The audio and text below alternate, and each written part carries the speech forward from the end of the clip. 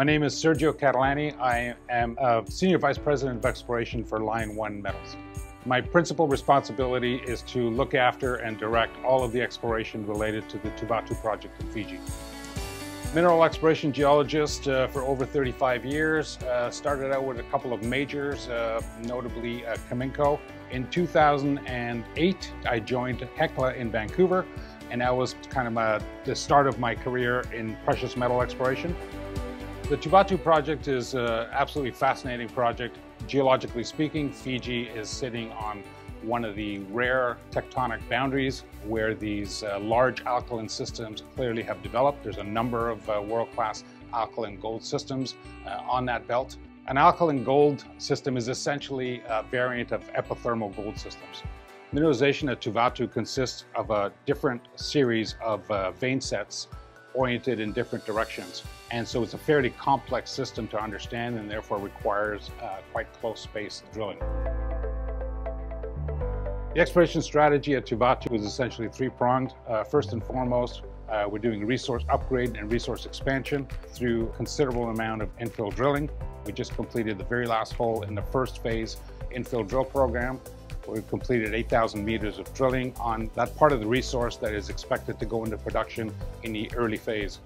We'll be starting a second phase of infill drill program, an additional 8,000 meters on a different part of the ore body, but again, in that part of the resource that is expected to go into production in the first 3 years. Second pillar of our exploration strategy is deep exploration for high-grade feeder zones. So we're actually spending quite a bit of time on better understanding the high-grade feeders that underlie the current resource. Mid-2020 was a considerable turnaround for the company in that they put the first hole in a high-grade feeder zone and made a significant discovery. Since then, we've put at least another dozen holes in that zone, and we're now adding considerably to the overall resource.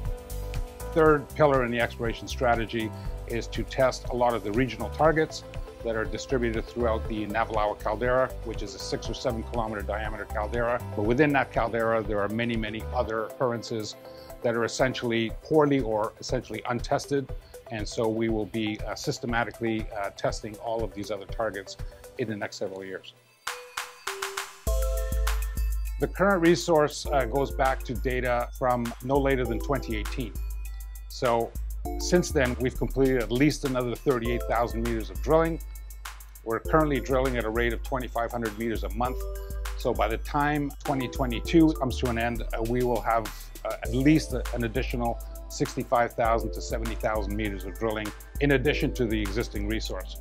Clearly, we'll have to do a resource update. In my opinion, it will grow by at least 50%.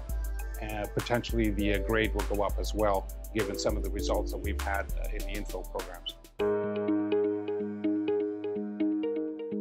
I fully expect that this deposit will produce for at least a decade once we get going, and will be a significant moneymaker for the company. We have the cash to do it, and we have the expertise to do it right.